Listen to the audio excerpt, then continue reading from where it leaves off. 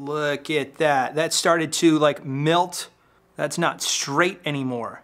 That's how much heat was going through these.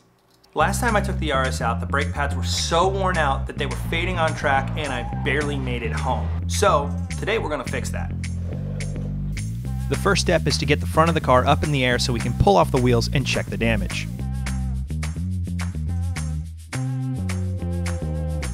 The brake pads were so worn down that the edges of the shims were actually touching the rotors, causing all of this scoring.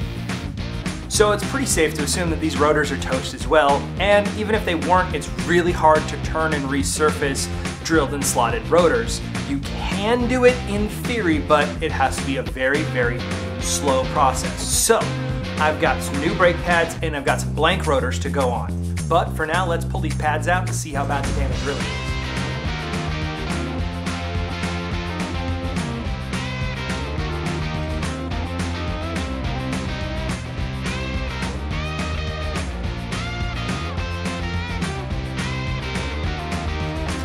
So, these are the pads that were on my car. Hawk HPS pads. I have had nobody recommend these to me. I've heard that they're some of the worst pads that you could use on the track. And these ones are pretty darn melted. This is what I have to replace them. Hawk HPS pads. The big thing is that I don't have a lot of weight on this car. These pads, I mean, yes, they were worn down to the absolute bone, but they lasted me over 2 years. The other reason I'm gonna run them again is because I'm not gonna run this configuration for very long. I need some brake pads so that I can actually move this car around and get it to places that it needs to be. But also, in the future, I'm gonna be going with these calipers. This is the caliper off of a Toyota Corolla. It's a little bigger, and it uses a bigger pad. It also uses a bigger rotor. I'm not right at the point where I'm going to swap all that on right now, so I'm gonna put these on for now, and maybe in 3 months we see another video where I install all the Corolla bits. But for now, we're gonna install the OEM size pads and rotors. It's important to clean rotors whenever you get new ones because they ship with an oily residue that stops them from corroding. While you've got your caliper bracket out, you should also hit it with some brake clean, making sure to hit the mounting surface and the pad hardware.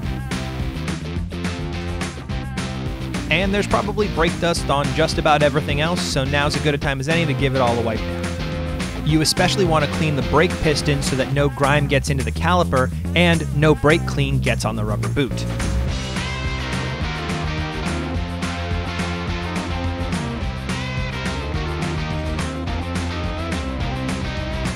So last time I checked in on these brake pads, they didn't look anywhere near this bad, and I was convincing myself that the reason they got so bad so quickly was that I was getting better as a driver. And a lot of people pointed out to me that that's not the case. What happens is, as a brake pad loses material, there's less material to disperse the heat from the brakes, so they heat up quicker, which means that if they have a certain threshold temperature, when you have half pads left, you might be getting less brake pressure, and that's definitely what this car started to feel like. But also it means you're gonna wear them down a hell of a lot faster. So check your brakes regularly, because that last half is really like the last quarter, and that last quarter is really like the last tenth.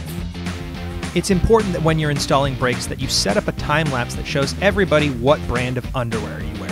Now, this is a very important part of the installation process, and I take it very seriously. So please show some respect and enjoy this time lapse that shows you absolutely nothing about the brake install process.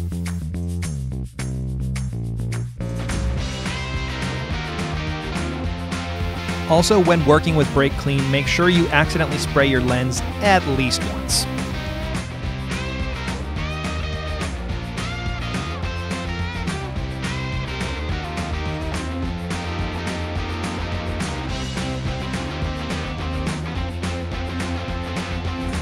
Okay, so the Yaris is back on the ground.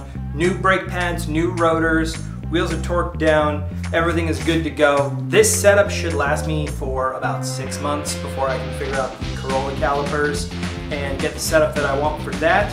But for now, I can take this off the list and this off the list. We still got a lot to do. So I guess I'm gonna be making another video. See what the next one is.